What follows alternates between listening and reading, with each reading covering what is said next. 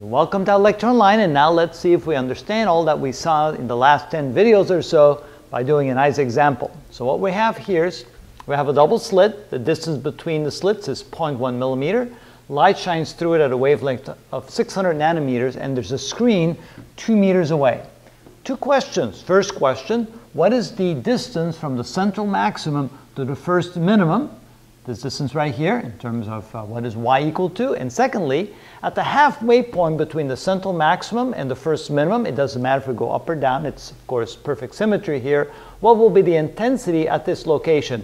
And let's say that the intensity of a single beam coming in, let's say it's equal to 5 times 10 to the minus 6, let's say watts per square meter. Okay, based upon that intensity, what will be the intensity at that location? Okay, the first thing we're going to do is find the distance to the first minimum. And so what we need to do there is determine the extra distance traveled. So right here, this would be the extra distance traveled, which is equal to x2 minus x1, x2 being the distance traveled by the second beam, x1 the distance by the first beam. And that can be defined as d sine theta, d being the hypotenuse of this little triangle here, and this angle in here, that would be the angle theta, which is the same as the angle theta right there. Okay, since we don't know what the angle is, we can say for small angles, and this will be a small angle, this would be equal to d times the tangent of theta, which by definition is equal to the opposite over the adjacent, y divided by L. So what we can say is that the extra distance traveled will be simply the ratio of y divided by the distance to the screen. And y is what we're looking for. Secondly, to find the first minimum, that demands that the phase difference right here would be equal to a half a wavelength. Remember, when the phase difference is a half a wavelength, then the two waves are exactly 180 degrees out of phase, and there'll be destructive interference, and nothing will be seen there. So what we do then is we set the extra distance traveled that we determine geometrically to the extra distance traveled in terms of the number of wavelengths or fraction of a wavelength. In other words, we set the d sine theta equal to what it requires to get a complete destructive interference situation right there, which means that it has to be equal to a half a wavelength. And since d sine theta can be written as d times tangent of theta, let me correct this. This is not y over L, but this is d times y over L. I forgot the d in there. So the extra distance traveled will be d times y over L, which is equal to lambda divided by 2. And this equation we can solve for y, which will be the first answer we're looking for. So therefore, y will be equal to lambda times L divided by 2 times d. Lambda is, did I make it 600 nanometers? All right. So lambda is 600 nanometers, which is, let me write it in terms of meters. So 600 times 10 to the minus 9 meters. L, it would be 2 meters. And then we have 2 times d, which would be 0.0001 meter, which is a tenth of a millimeter. Now with a calculator, we will figure out what y is equal to. So we have 600 e to the 9 minus times 2 divided by 2 divided by 0.0001 equals, and it would be 6 times 10 to the minus 3, which is 6 millimeters. So 6 millimeters is the distance from the central maximum to the first minimum. All right, now for the second question. What would be the intensity at the halfway point between the central maximum and the first minimum? So what we're going to do is we're going to approach it slightly differently. We're going to try and find the phase angle and in terms of theta, and then we're going to put the phase angle in here and calculate the intensity. So to find the phase angle, we need to find the sine of theta. So here we can see, let's go ahead and put it in the equation right there. So we're looking for the phase difference, and that is equal to d times the sine of theta divided by lambda times 360 degrees. So there'll be a fraction probably of 360 degrees. Well, if it's a halfway point, and the fraction will probably be 90 degrees, well, let's find out. So sine of theta, well, we don't have the sine of theta, but we know for small angles, the sine of theta is equal to the tangent of theta, which is equal to y over L. So this can be written as the phase difference is equal to d times y divided by L we still have the lambda here, and then we have 360 degrees. So we can actually find the phase difference in terms of y over L rather than sine of theta. Okay?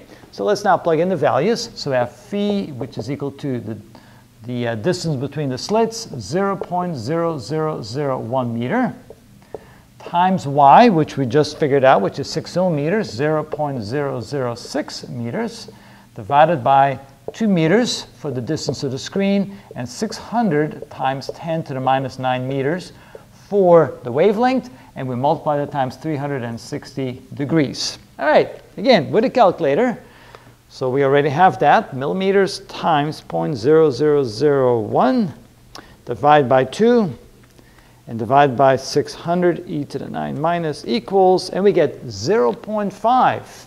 So phi is equal to 0.5 times 360 degrees.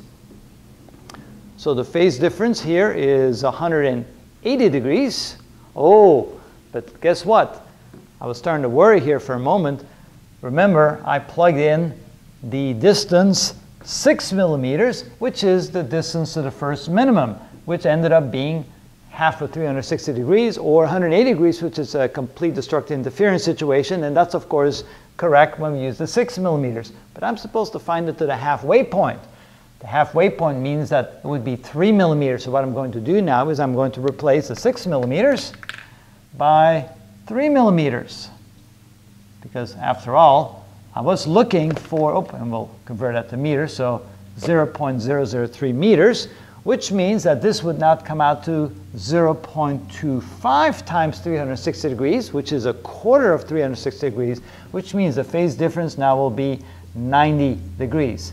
So that would be the phase difference that the two beams would have when they get to the halfway point between the central maximum and the first minimum. And that makes sense. So notice how when we do this, we can really start understanding how this all works.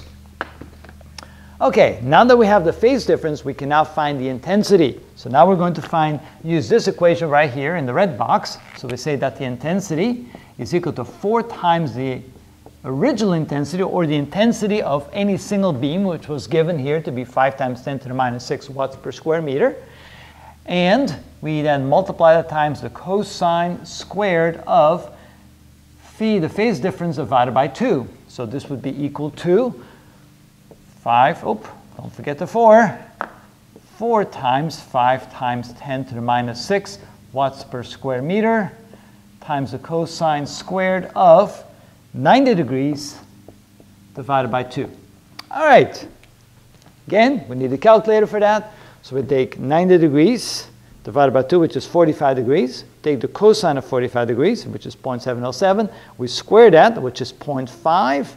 Multiply times 4, which is 2. So it'll be 2 times the intensity of a single beam, which is 2 times 5e to the 6 minus, which of course is 1 times 10 to the minus 5. So this is equal to 1 times 10 to the minus 5 watts per square meter, which would be the intensity of the light at this very location right there. Turns out it will be double the intensity of a single beam at that location. Okay, and that's how we do that. That's how we find. First we find the distance to any point, in this case, the first minimum.